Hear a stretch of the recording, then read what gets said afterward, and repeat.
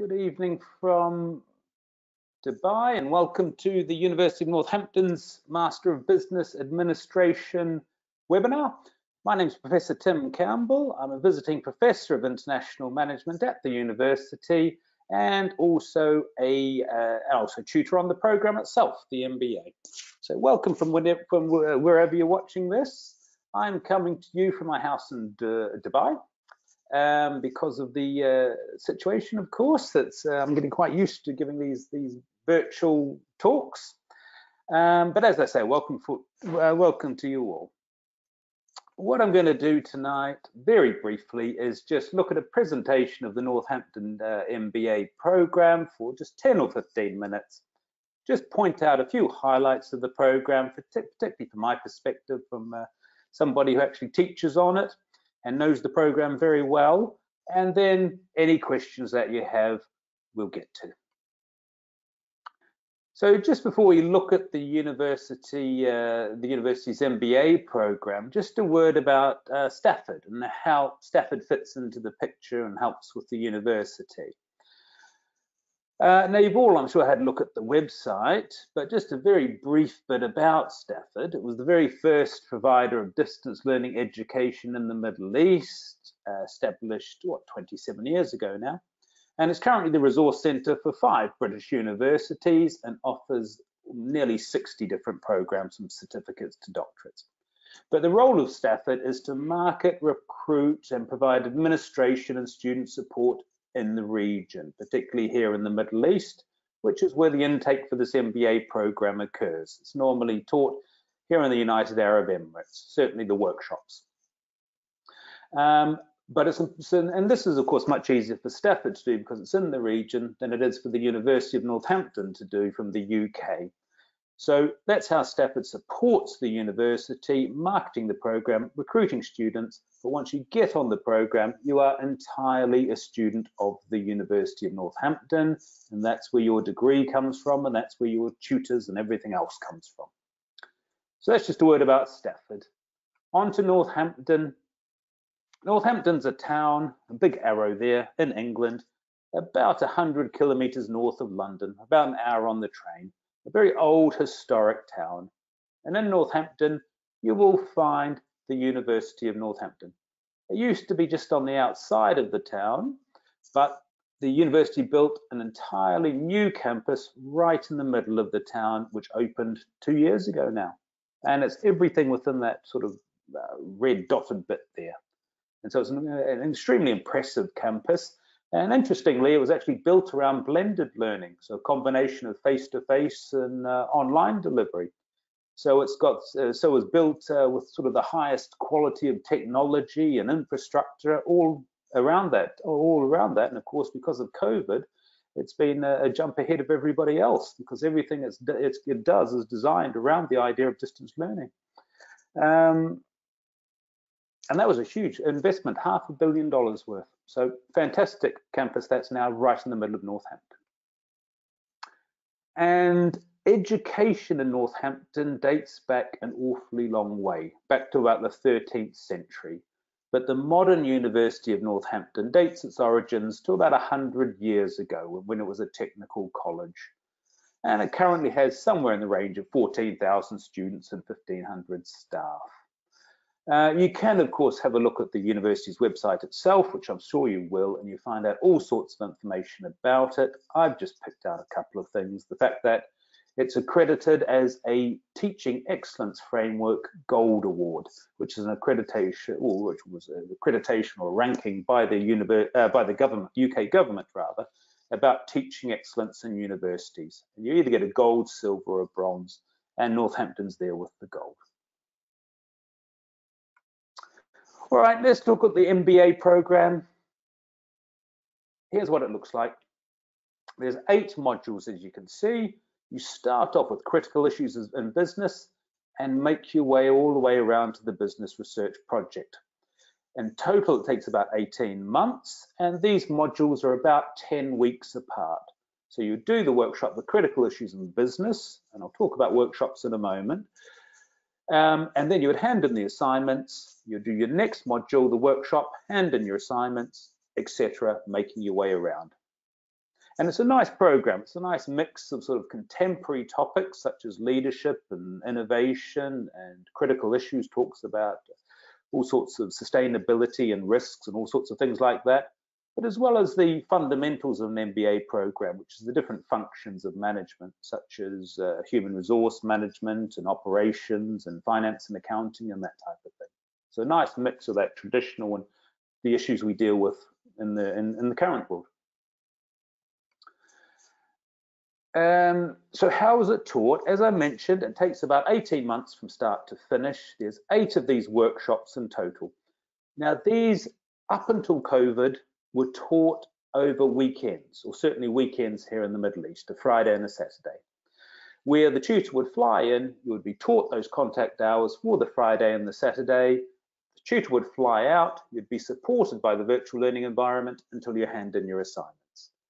But it's important to notice now that because of COVID, these workshops are just the same. They're live, you have the tutor, they're teaching you, but they're done virtually. And they will be done virtually until further notice, until we can get back to that face-to-face routine.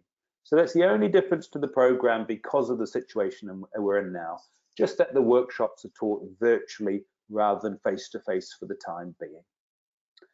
The next start date is incredibly the 26th intake, and we have 3 intakes a year. So you can see it's been going for a long time. I think the first intake was 2012, if I remember rightly. So a long time. This is the UAE intake, of course, which caters for all the Middle East, and it will start in the end of February 2021 as the next intake. We'll have the full timetable within a couple of weeks, and your consultant at Stafford will send it straight to you. So that's the program itself. What actually happens in these workshops? So when you do the live face-to-face or live virtual sessions as they are now, it differs a little depending on the subject matter, but generally your lecturers are going to introduce key concepts. They'll use short case studies, exercises, business games, these types of things. They'll demonstrate where to find resources, books, articles, etc., which are all online, by the way, all accessed through the electronic library at Northampton. And then importantly, explain how to successfully complete the assignments. These workshops really are beneficial. Students do like them. The satisfaction is more than 95%. Also a very good opportunity not just to meet the lecturer, but the other people in your class as well. So great for networking. So assessment, all modules are assessed through some form of an assignment. So it might be an essay, it might be a report, a case study. Half of the finance module is assessed by a multiple choice quiz, but there's no exams. It's some form of assignment based.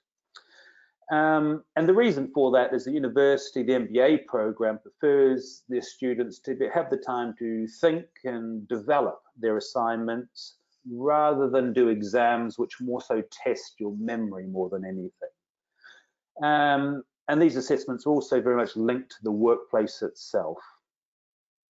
And the big thing, the business research project, some of you might know as a dissertation, is about 15,000 words. So that's assessment for the modules. Entry requirements, they're pretty standard for an MBA program, a bachelor's degree and 2 years relevant work experience. But if you don't have a bachelor's, you need more work experience. And we're looking for about 5 years or more of that.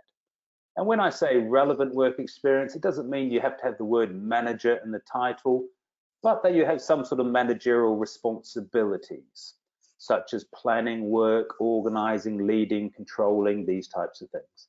And if you have that amount of work experience, you'll find that no matter what you're doing, it is likely you are going to have some of those responsibilities. Loads of support for the program. There's the international program leader, a lady called Rani, who takes the business research methods module, and you'll meet her there. There's the local program leader, which is the job I take on. And there's an expert tutor for every module, of course. There's administration, the whole of the university's administration system.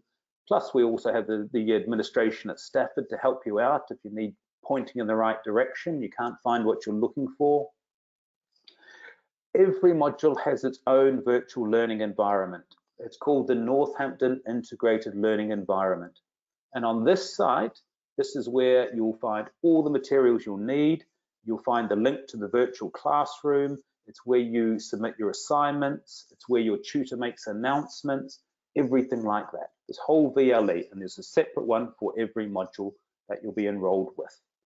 And there's an online library at the university that has millions of journal articles, of e-books, electronic books, and all newspaper articles, and all manner of resources. Everything you need is at a couple of clicks of a mouse. So plenty of support with the program. And importantly, of course, is the price. It is a very competitive price. Remember, it's not taught online program, it's a part-time program that has face-to-face fly-in workshops when we can. As I mentioned a number of times, the only difference is now that those tutors are holding them virtually, but you have the synchronous, the live teaching sessions. And it's a part-time program, not online. So as I say, it is a very competitive price. And if you have a look at the Stafford's workshop website, you'll get the latest fee information, because fees can change between intakes. So make sure you go there to get the most up-to-date price.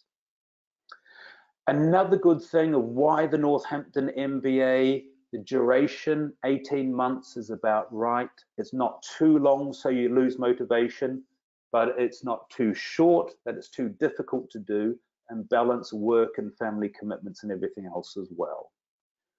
There's lots of support. I mentioned the teaching is very beneficial. Students like it, and they also like the assessment methods as well. And just this a word from me here.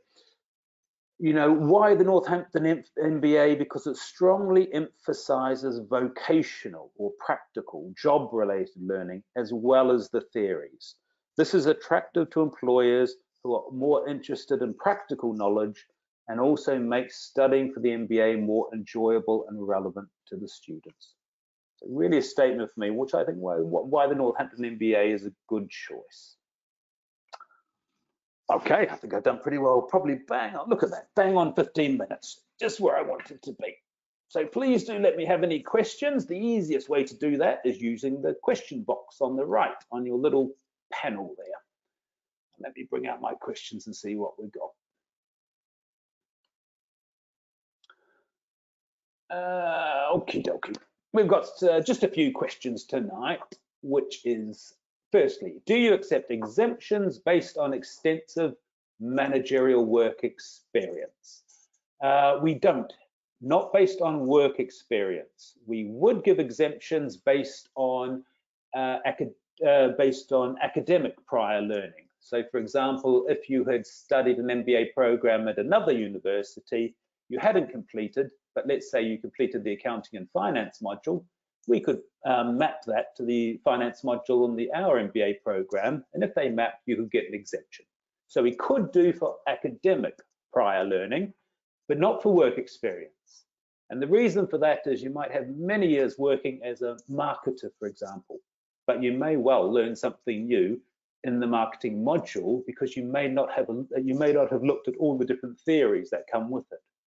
So on managerial work experience, no, it's best to do you need to do the whole program, although that experience will help you a lot in the assessments, because a lot of the assessments ask you about your work experience. But we can for academic prior learning. Next question, will the workshops cover the assignment topics? Yeah, that's a big part of the workshops really, is to let the students know exactly what you need to do, not just to pass your assessments, but to do well in the assessments, exactly what the tutor wants. The tutor, by the way, is the person marking your assignments, so they can tell you exactly what they want. And just my last question, why are there no specializations in the MBA? We do have, and of course you'll be well aware, there are MBAs that have specialization, but traditionally the MBA actually never had any specializations. It was always just considered a general MBA. And it was that way because it was considered, the whole idea about the MBA was that you would learn about the different functions of business, about finance and accounting, about human resource management, about operations, about marketing, strategy, etc. And the idea was that it didn't matter which organization you came for, it didn't matter which position you were in an organization, every manager needs to understand the different parts of the business. So initially, all MBAs were exactly the same. They were general MBAs that you taught. But then more recently, specialisms and MBAs did appear where you would spend more time on one particular area than the other. And they can be useful to you, but just consider your career when you're deciding on to do a general MBA or a specialist. If you want to keep your options open and move really into any sort of different position, higher up organizations, you're better with a general MBA. If you see yourself in a particular specialism for the rest of your career, that's when you should look at the specialist MBA. So this is a general MBA suitable for everybody. Well, not too many questions tonight, which is absolutely fine, because if you do have anything else, you can always just email me. And there's my email address. Okay then, thanks everyone. Hope you've enjoyed, hope you found that useful. As I say, any questions, always just let me know. And for now, I hope to see you on the program, and bye for now.